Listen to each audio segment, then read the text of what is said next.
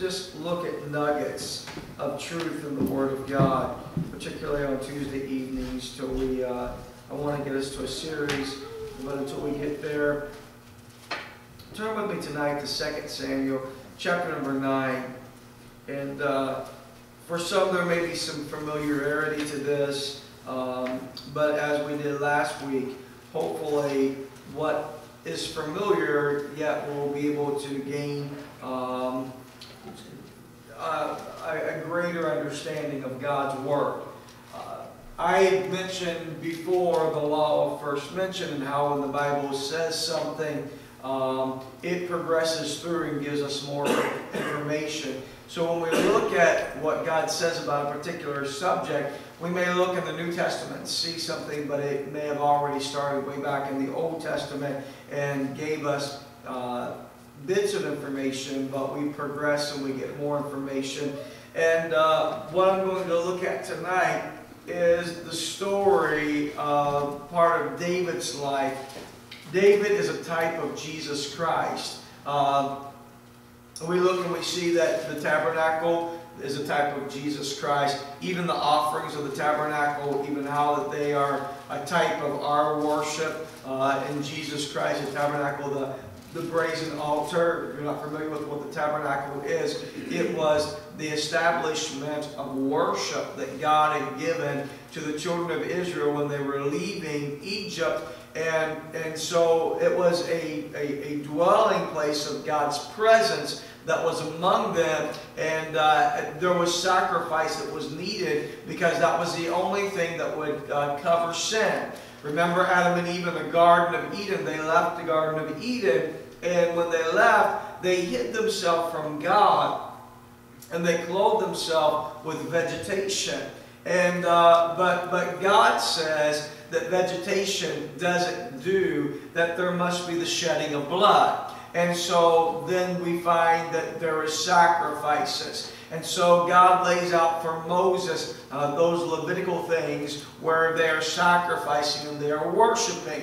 And all that, it gives us a type of Jesus Christ and how He is a fulfillment of the law. Moses is a type of the law, the Ten Commandments and the law. The law itself can never ever save us. So if we're given a set of standards to live by, we'll fail those standards, and so there's no way to erase that failure. So the law doesn't do anything but show that we are failures within ourselves. But when God gives us His Son, Jesus Christ, He gives us the ability to wash away everything that we failed in, but He also empowers us to be able to live by the standard by which He gave us.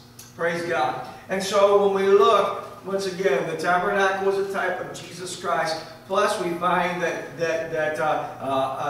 David's life is a shadow or a type of Jesus Christ.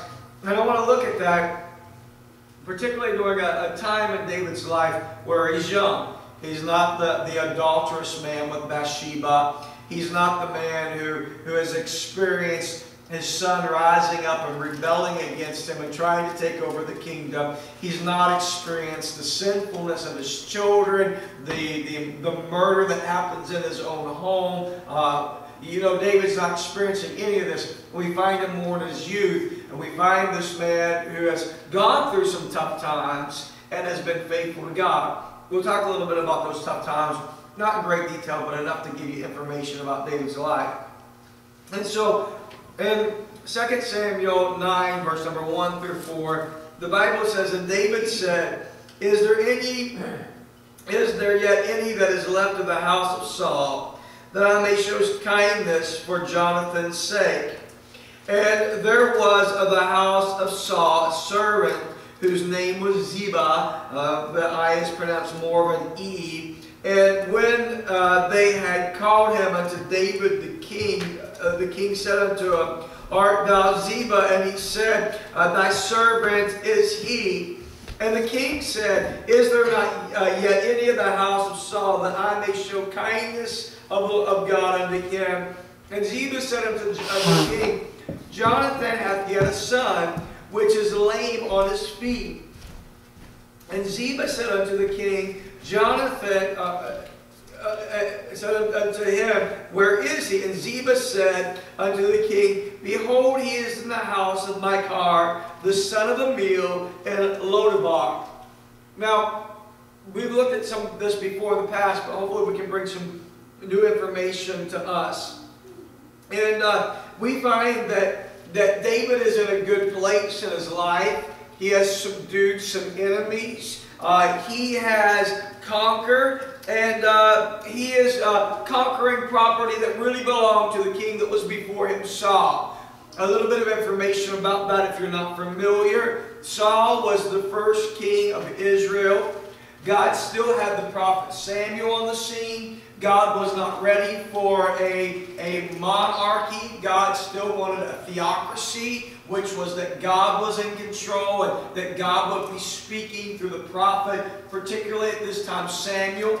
If you were here on Mother's Day, you remember Sister Rachel talked about Hannah and how that she longed for a child, how she comes to the temple, and there Eli is. He's not like our Eli. He's a man who actually his heart is far from God. His two sons are really rebellious and is really just a real mar to the things of God. But God honors Eli. Eli says that she'll have a child. She says she's going to loan him to the Lord.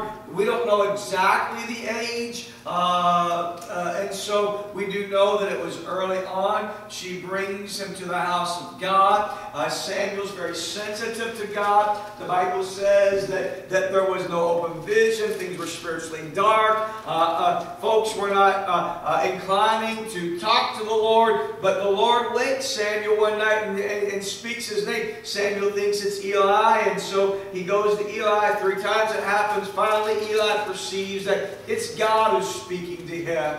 And so God uses this great man Samuel. And so as the people want a king, Samuel still is the man. He still is the prophet. Saul was given to be king. And though he was head and shoulders above the rest, though he looked so very good to the eye, he was a man who did not keep himself in a relationship with God to lead God's people in a proper direction. And so we find that King Saul has a son. His name is Jonathan. And there is a real friendship that is built between Jonathan and David. They become great friends. Their friendship is one that you may look back at your life and think about someone you've been friends with, kind of like another sibling. If you would adopt them into your family, by kind of that friend that's family by choice. These two guys are just great friends, and they have each other's back throughout life. And we find that Jonathan certainly does that for David. And so David makes a commitment that he's going to take care of Jonathan and Saul as well. And so we find that here it is that King Saul has died, and David is anointed to be king. He comes on the scene. Now, most of the time when there is a king that another king comes up on the scene, he's kind of like the lion who takes over in Africa. If he takes over the space of another male lion, he drives him out, that lion will actually take and will kill the cubs of the lion that he's chased out, because he doesn't want any of the blood of that lion to be in. And it will also cause that lioness to come into heat, and that lion will then conceive and bear cubs with the lion that he chased out, his lioness. And so it's kind of that same mentality even when it comes to the day and age in which they are living. If a new king comes on the scene, he really, to prevent future threats, he gets rid of all the family, all the competition of the previous king. But David promised Saul and Jonathan that he would not do this. David wants to show God's kindness to anyone who is left at the house of Saul. So when we look at this story, it's a story of grace. It's a story of integrity. It's a story of keeping with your word. It's a story really of getting involved in the lives of others. And so in David's care for Mephibosheth, we find that it really is a picture of God's love and care for the sinner. And it's a beautiful picture. I've said a lot of information already this evening, and hopefully you're gaining and gleaning from that. But what I want to do, now that you have a basis of understanding what's happening, if you didn't, I want you to understand that the kindness that we're about to perceive of David to Saul, his son Jonathan, and to their descendants is a real picture of God's grace to us as sinners. We don't deserve the grace of God. We don't deserve favor. We don't deserve the love, the kindness that is here, but God gives it to us. And so the word kindness means this. It means loyal love, loving kindness. It means grace. It means mercy. And so we find that David finds an old servant of Saul. His name is Ziba, Z-I-B-A. And as he finds him, he informs, Ziba informs him that the king's son Jonathan has a son that is alive. His name is Mephibosheth. And he continues to say that he is lame on his feet. And so as we look at this, lameness in these days, it's not like today. There's not advocates. There's not education. Lameness is considered to be a shame, an embarrassment, a stigma. It is reproachful. And so it's interesting that Mephibosheth, his name means this. It means dispeller of shame. Dispeller of shame. And so Mephibosheth's story, he becomes a cripple. Remember, David is looking for some lineage. He's looking for someone in the line of Saul, someone in the line of Jonathan. He finds Mephibosheth, lame on his feet, a reproach in this day. How did he get there? When Mephibosheth was about 5 years of age, he became crippled in both of his feet. I'm giving you information from the Word of God. You can research it and for yourself. But when the news of Jonathan and Saul's death reaches the nurse who is taking care of Mephibosheth, she knows that the Philistines has killed Jonathan and Saul. She thinks in her mind, which is only natural, which is only right, that they're going to come after Mephibosheth as well. And they're going to take him and they're going to kill him. And so she is fleeing with the child. She's a good nurse. She has a desire to do what's right. But somewhere in the middle of this, her flight, she drops Mephibosheth. And being dropped, his legs are severely injured, that he would always have a reminder of this dark day that's happened to him. Let's stop here for 1 minute. How many of us, don't raise your hand, how many of us can remember one tragic dark day, maybe when something happened to us, and it changes your life? Mephibosheth's an example of that. Tragedy in one day. His stand now becomes fall. His ability to be able to live a life at ease is gone. It's a struggle. One day changed it all. And so we look at him and his mountaintops turn into desert valleys. And Saul's home, which was in Gibeah, means hill. So Mephibosheth lived in the hill. He was on top of things. But now he is moving to Lodabar, which is a low and a very barren place. In fact, really, if we look at this story And Brother John would give a name to the story where David is searching out to give grace to the one that is left of the lineage of Saul and Jonathan. We would say that there is grace in barren places. Wow. Wow. Sink your teeth into that.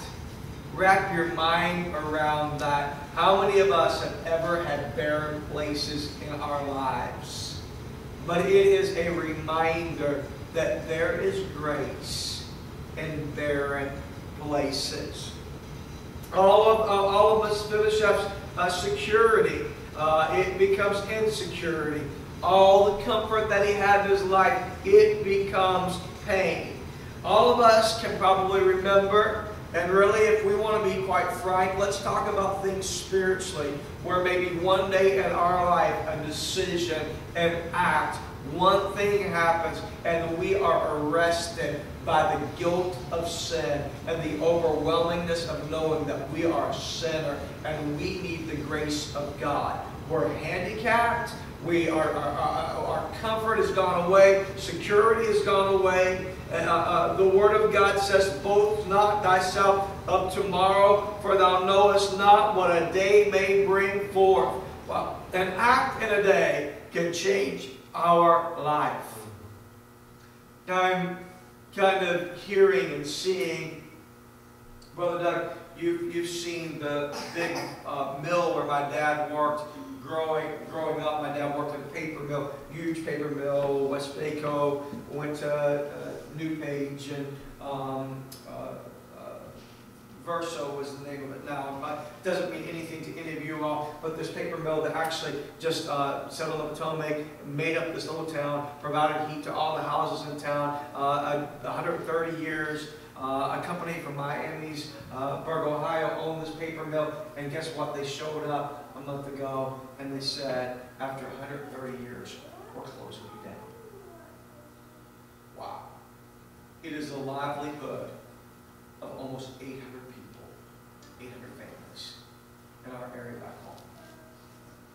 One day, talk about taking your feet out from under you. One of the young men that goes to our youth camp the week before, he went on an interview and he was hired, getting ready to start there. And the next day they announced, we're closing. People that I went to high school with that has 20, 30 years of service in there, we're closing. Just bought a house, we're closing. I say all this to say this, one day can change our lives. Change of job, change of relationship, health status, someone taken away from us prematurely or without warning.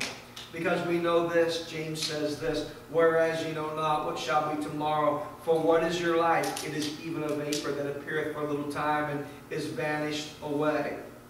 And so here it is that Mephibosheth has been living the last 18 years in Lodabar, barrenness, the desert, the place where there's no pasture, there's no grazing.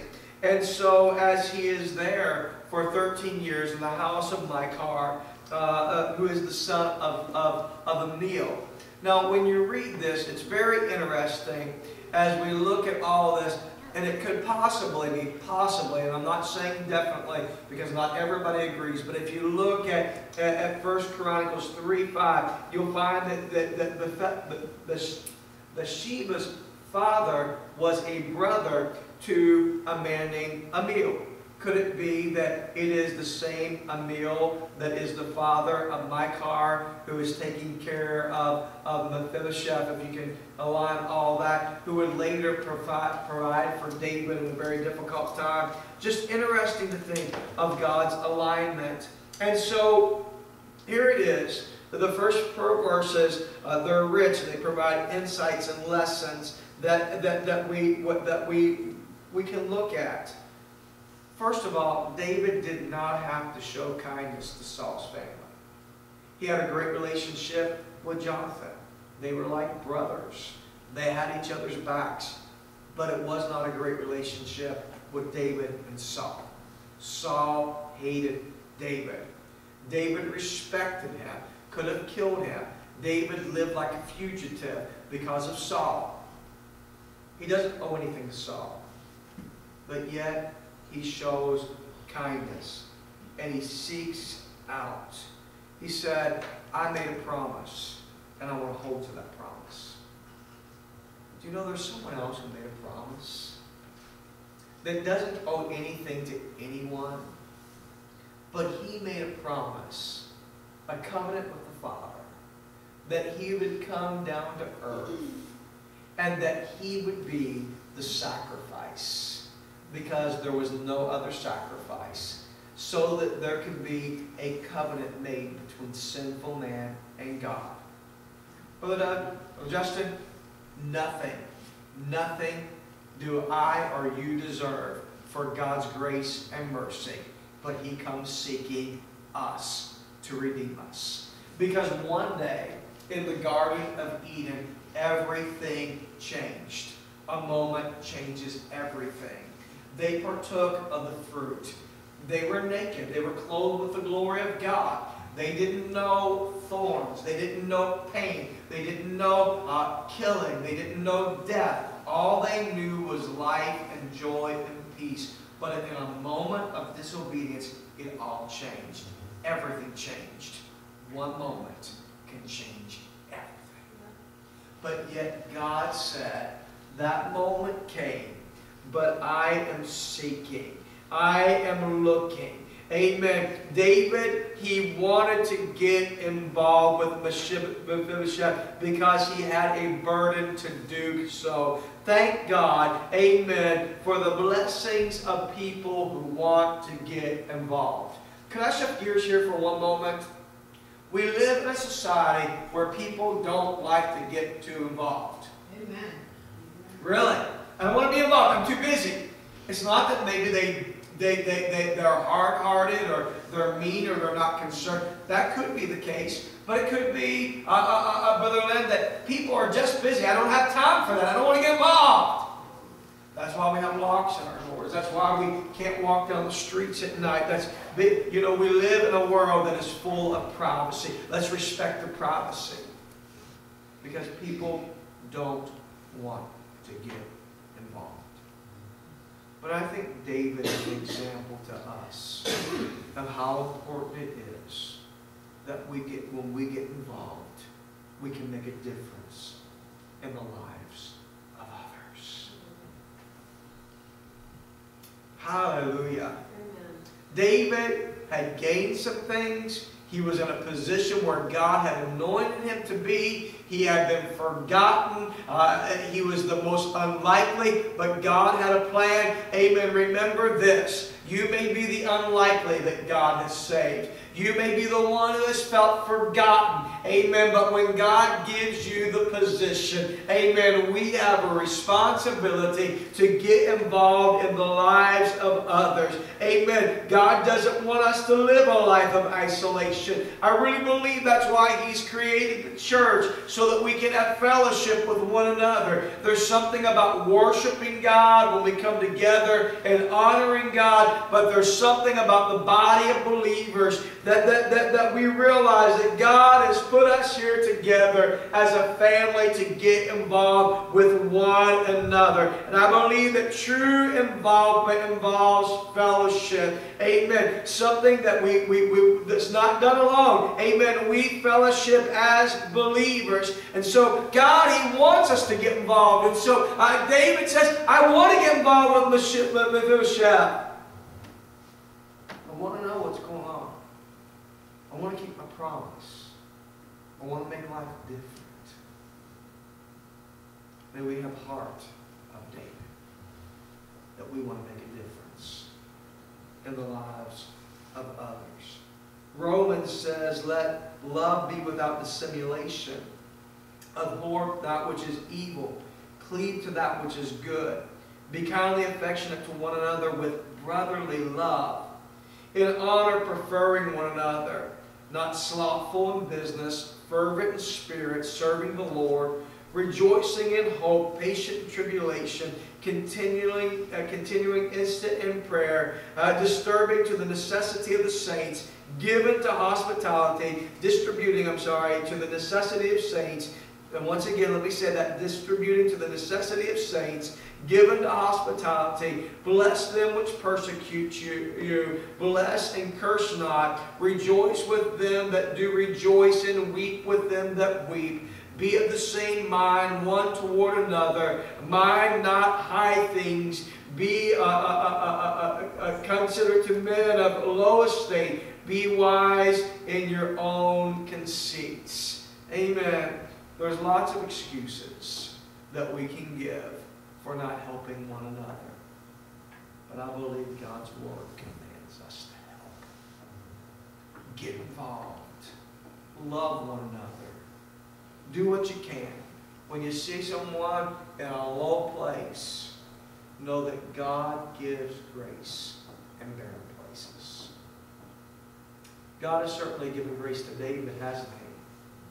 That shepherd boy, that red-haired, freckled-faced young man that's out playing the harp that his brothers forget about. That man who is on the run. That one who is forgotten about. But when God remembers him, He gives grace to others. God help us. God help us to search with grace.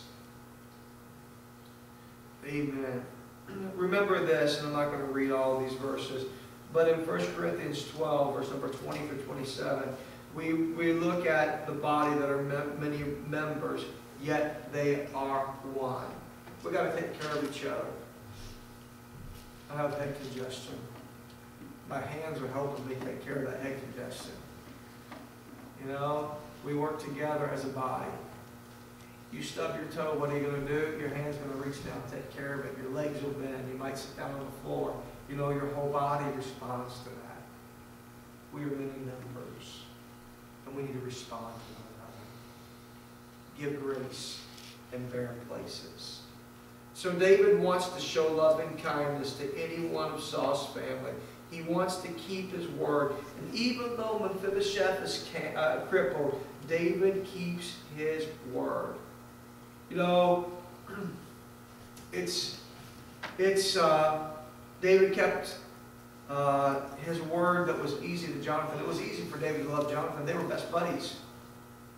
Our girls are have this saying right now. I'm enjoying it. Sorry for my rabbit trail. But yesterday I had to walk in the house with Bella, and she said to me, she said, Daddy, Brandy is my best buddy. And I said, oh, is Daddy your best buddy too? And she said, no, you're my daddy. Brandy's my best buddy forever. It was easy. These two young men enjoyed the joy of life. They had each other's backs. It was easy to have a love for Jonathan, for David. Not so much easy for Saul. Yep. You all have those folks in life. There's some folks that are pretty easy to love, and then there are others that, it's not so easy to love.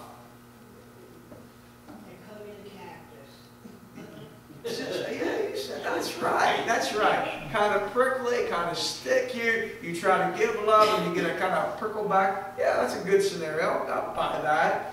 Amen. But it is a reminder that David is reaching out.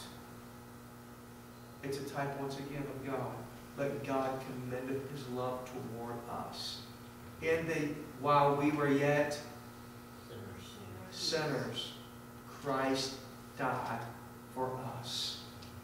You see, Sister Dot, when we were that cactus, God still loved us.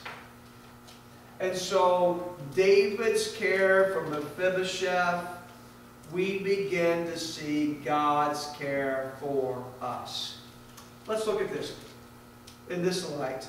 Mephibosheth was crippled by the fall. Do you ever know any fall that crippled us? I already went through it.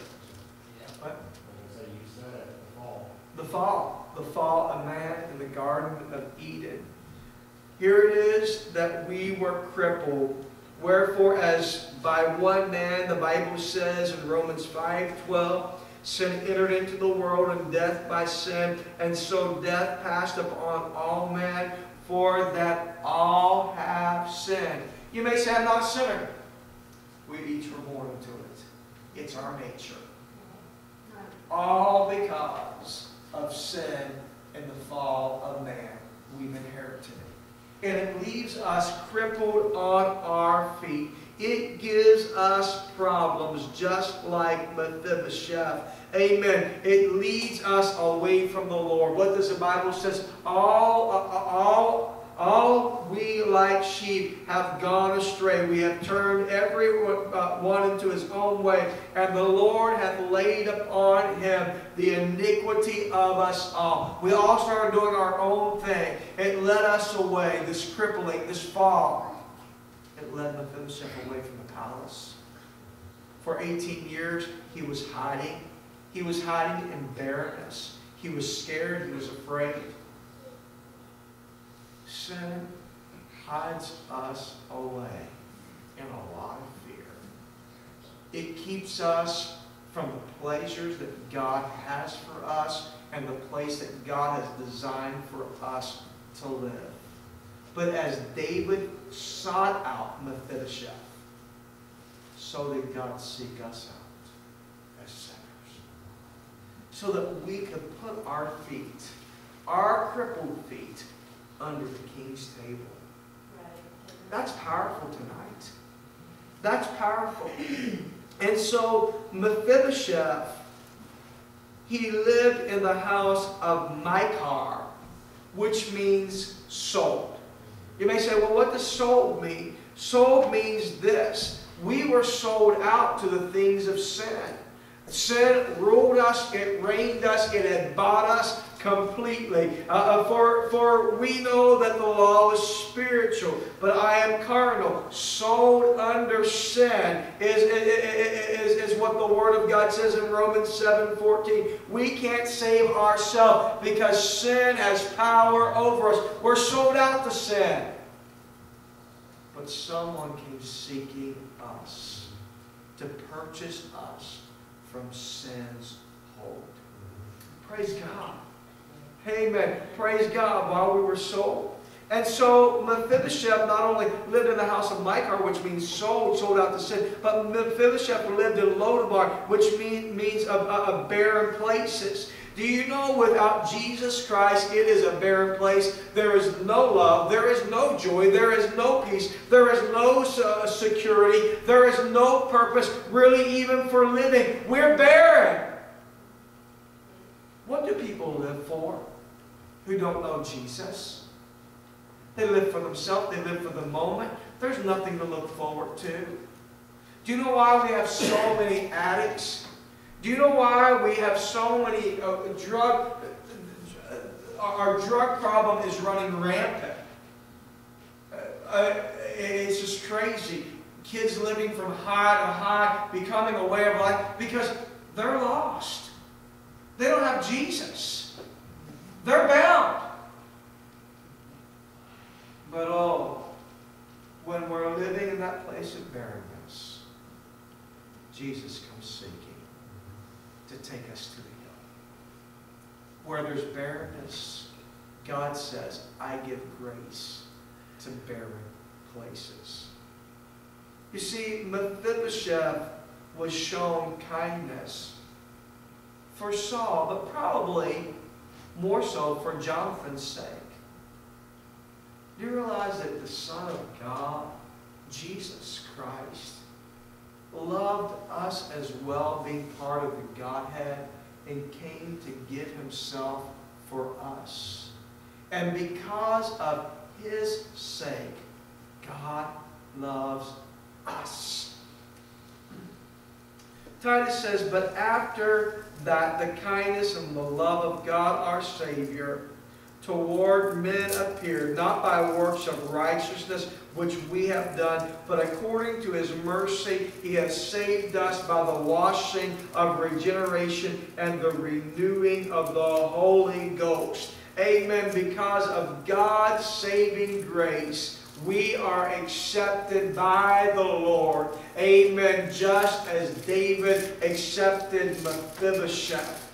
Amen. The arrangement was this. Then David sent and fetched him out of the house of Machir, the son of Mil from Lodabar. And now when Mephibosheth, the son of Jonathan, the son of Saul, was come unto David, he fell on his face and did reverence. And David said, Mephibosheth. And he answered, Behold thy servant. Here he is. We find that Mephibosheth, when he's brought to David, he falls on his face and worship to David. He's grateful. There's so much that can be said there, but for the sake of time, I want to move on. And David said unto him, Fear not. Mephibosheth, you don't need to fear. I'm not going to annihilate you.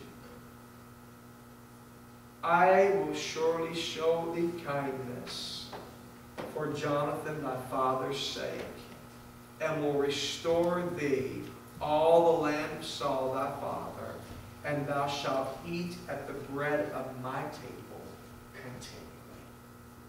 Wow. Wow. David treats him with royalty. How does God treat us? With royalty.